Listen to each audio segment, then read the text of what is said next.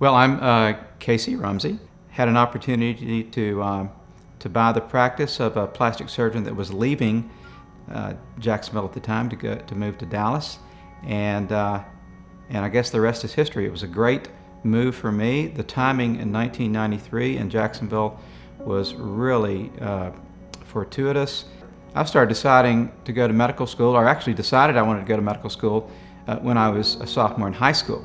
And that was by way of a friend of mine that was a couple years older that I had a lot of respect for, whose grandfather had been a pediatrician. And he mentioned to me that he was planning to go to medical school to follow in his grandfather's footsteps. And I thought about it and looked into it, and I thought that sounded like a great idea to me. It sounded like a wonderful career. Later, I had an art teacher that was asking the class one day what we planned to do with our lives. And I was very into both portrait and figurative art. I was fairly good at the time for a young guy.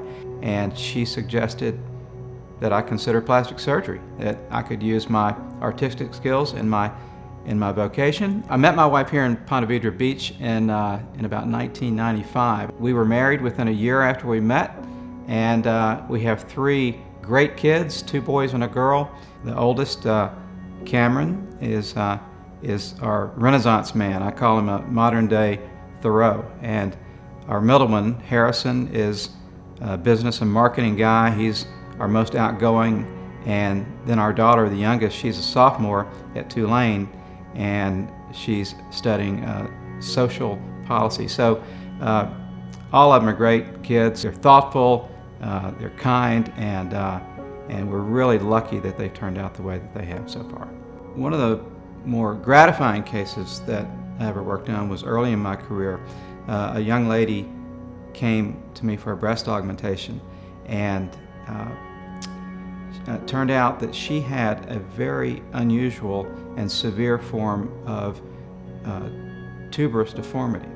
And she was beautiful, she was very sharp, but in talking to her, she said that she had never had a long-term relationship because of her self-consciousness regarding this deformity. We did a reconstructive surgery on her that included breast enhancement and correction of her tuberous deformity. She was so happy. When she came back for her 1-year follow-up, she told me she was engaged.